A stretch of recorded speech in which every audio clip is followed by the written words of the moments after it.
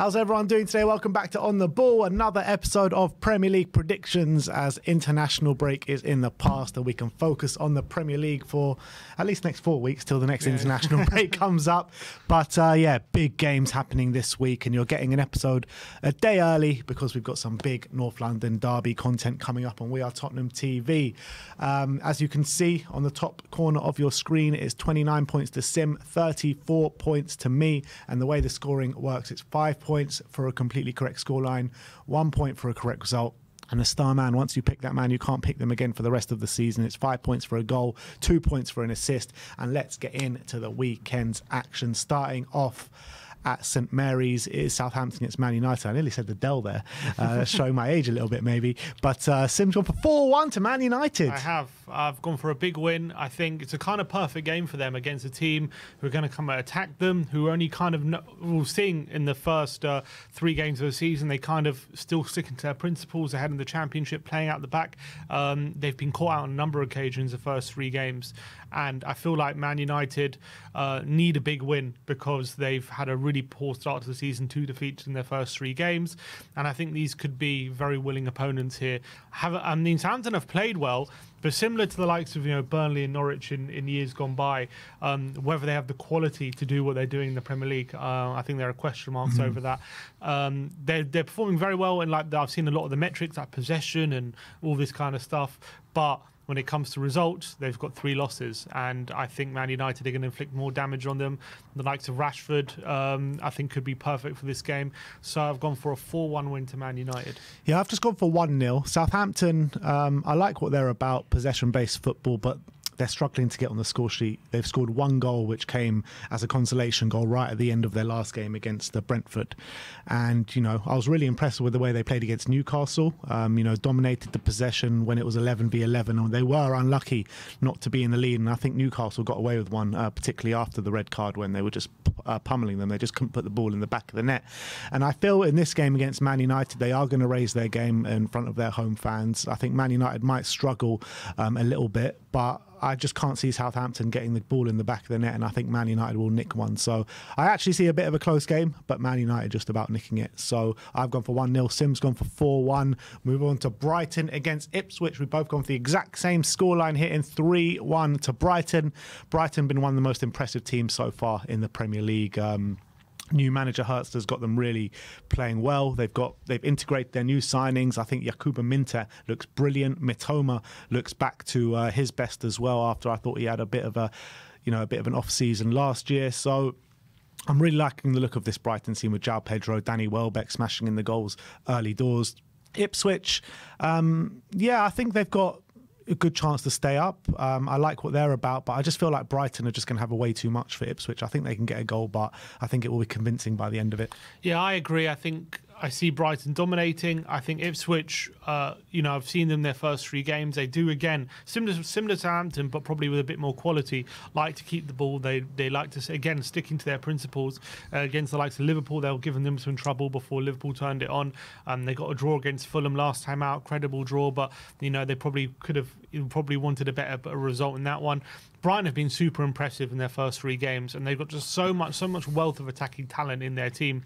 They've got a £40 million Rutter who's probably not even going to start in this game. They've got so many attackers. I just see them overwhelming Ipswich in this one, and I think they're just going to come out 3-1 winners. How mad is it? Like if I said to you 10 years ago, in 10 years, Brighton are going to be, spending the most out of any team in Europe in a transfer window. Like you would have been like, what? Shows how well run they are. Tony Bloom's done a marvellous job, and it's all come down to recruitment. So signing players like Caicedo for cheap, selling him for 100 million and reinvesting it, and it's a really good model for them. Yeah, absolutely. Next up, Crystal Palace against Leicester. Both of us gone for Crystal Palace wins. I've gone for 2-1. Sim's gone for 2-0.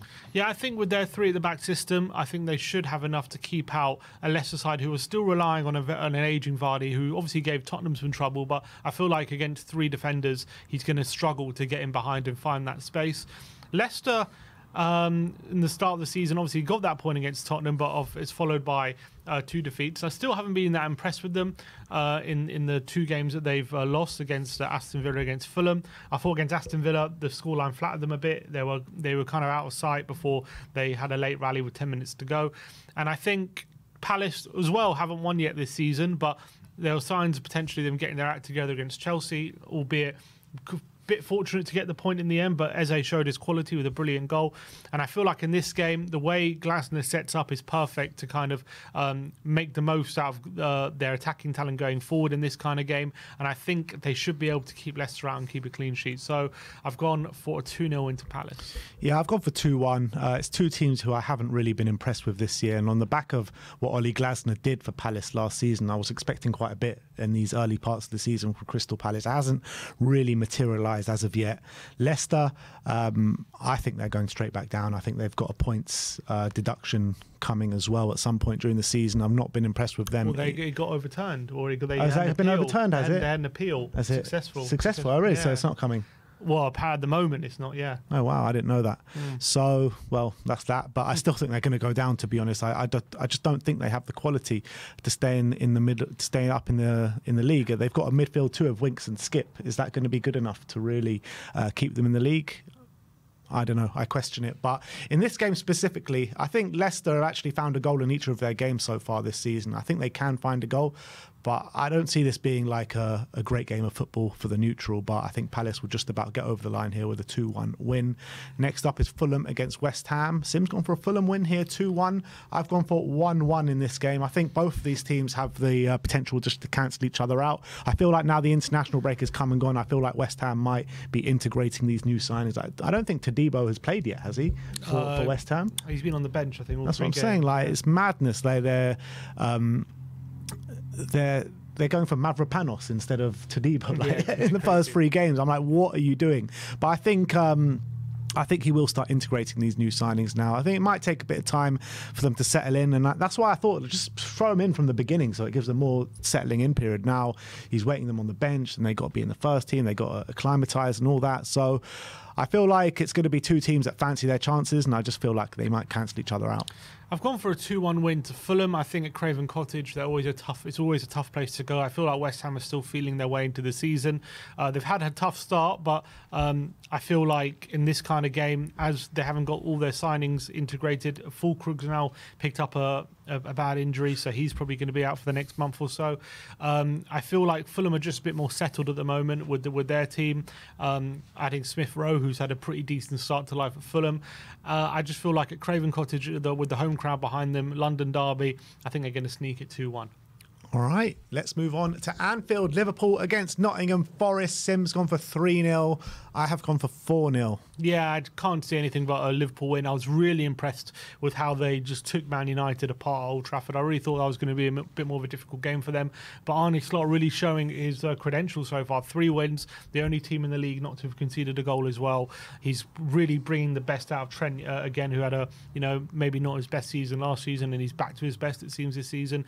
He seems to have found a new level of Diaz, who seems to be getting goals regularly now. He's got a new role for Szoboszlai, who seems to be really doing well at the start of the season.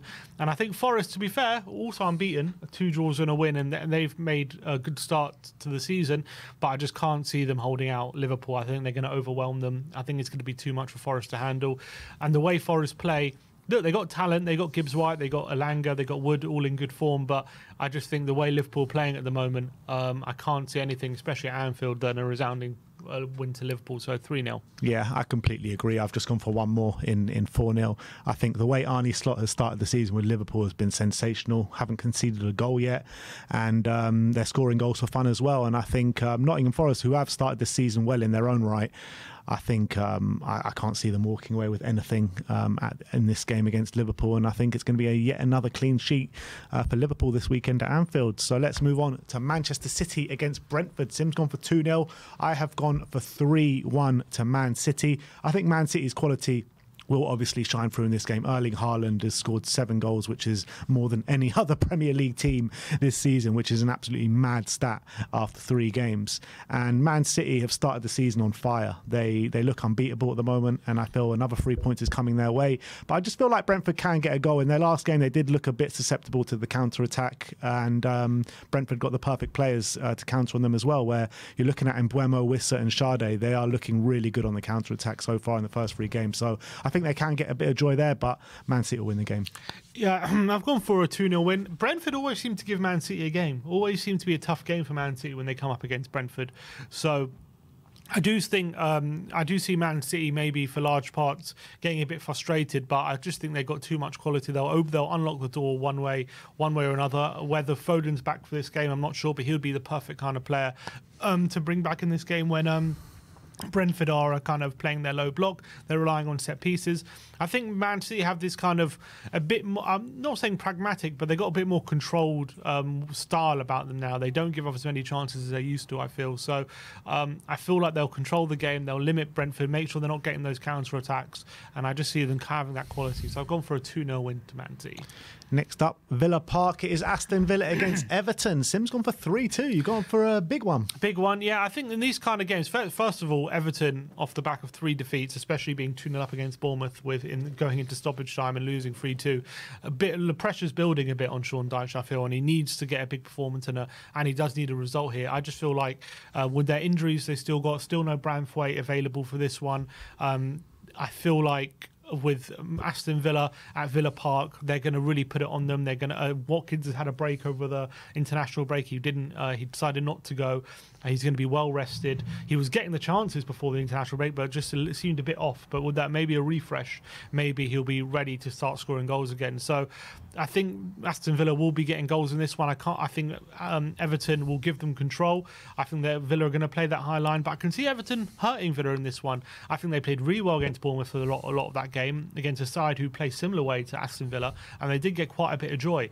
And Villa do have a tendency in these kind of games to give the opposition a bit too much control and allow them into the game, and I can see them allowing Everton into this one. I can see Everton hurting them from set pieces and counter-attacks as well. And also the high press. I think when Villa try and play out at the back, I think Everton's high press can be good on occasion. So I do see them getting joy, but I just can't see them getting any points. I think it's going to be a lot of goals, but I've gone for Villa to shade at 3-2. Yeah, Everton have probably been the most disappointing team so far this season.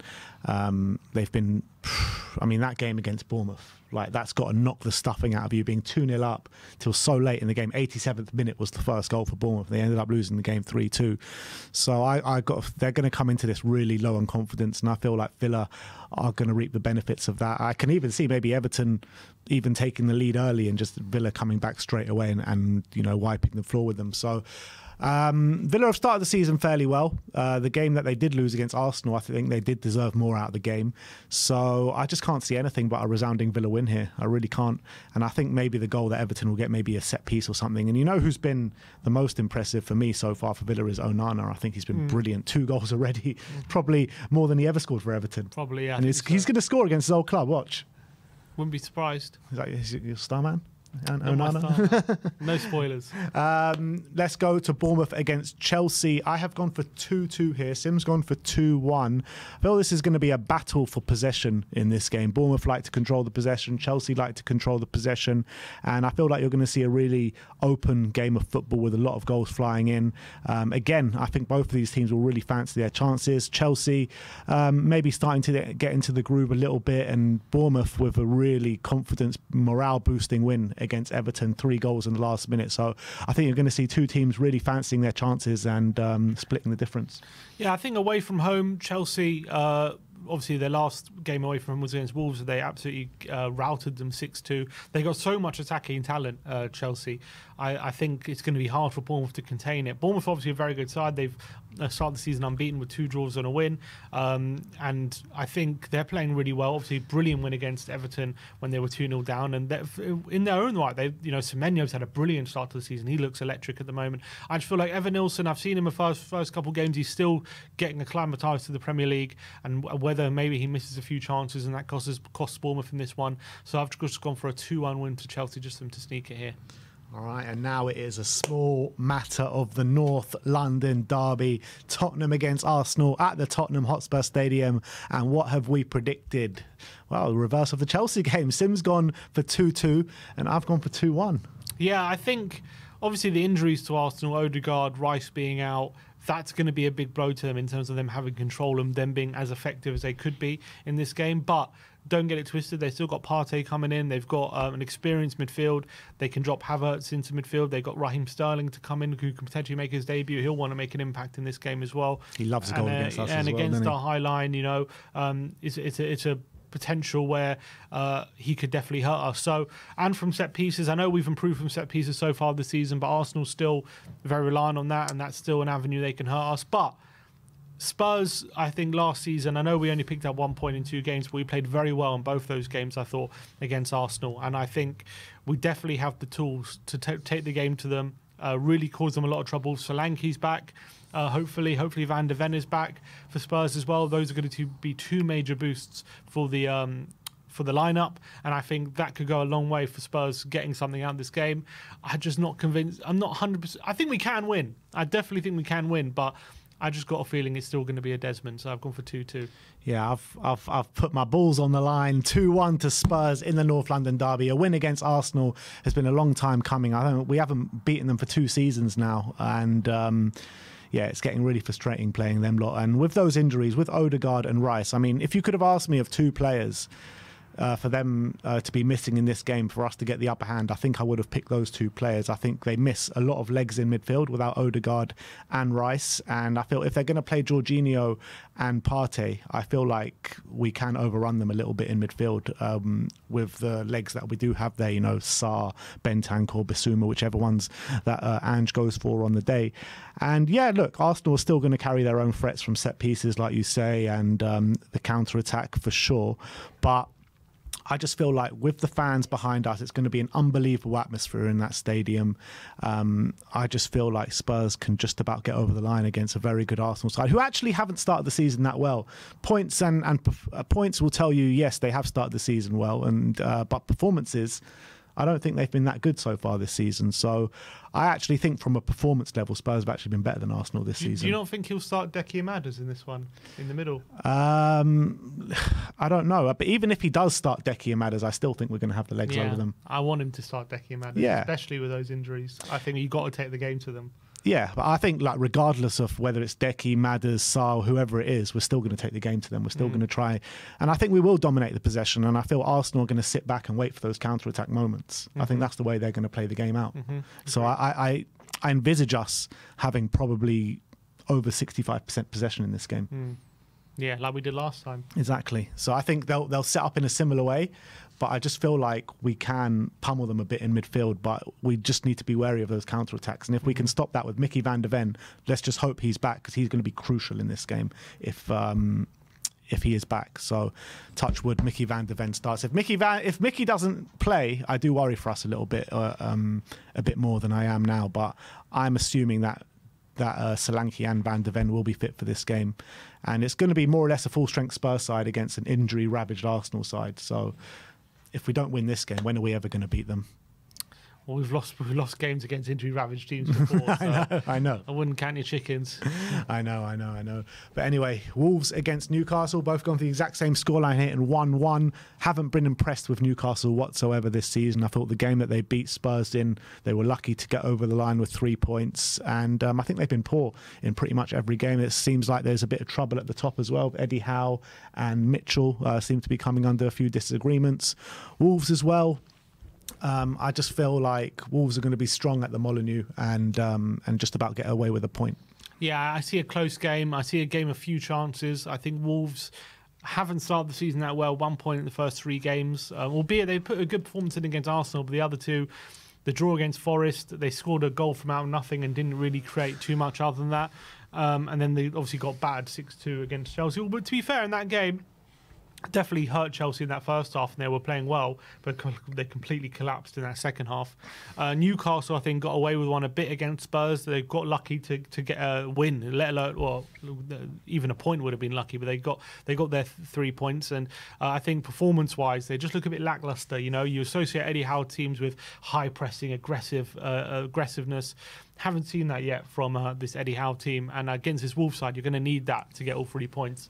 So I think it's going to be a 1-1 draw. All right, and now it is the Star men. Sim has gone for Eberechi Eze at home to Leicester. Yeah, I think obviously he got his goal against Chelsea, brilliant goal. I think should have had a goal the week before as well with the free kick against Brentford, and I think in the first week against West Ham, or the second week, whenever it was, he had the most shots that weekend without and didn't score, although I think he hit the bar and stuff. So he's actually been playing really well. And obviously it's come off for him against Chelsea, so I think now he's broken his duck, he'll hit a bit of form. So I've gone for Eze against Leicester. And I have gone for Luis Diaz at home to Nottingham Forest. I think Diaz has been brilliant so far this season, already got a couple of goals to his name. And I think, I predicted 4-0 to Liverpool, and I think he's going to be central to that. Goals, assists, hopefully in there as well. So Luis Diaz against Eberechi Eze. Let me know your scorelines in the comment section below. Let me know who you think is going to come out on top this week as well. Me against Sim. Thank you everyone for joining us today, and we'll see you next time.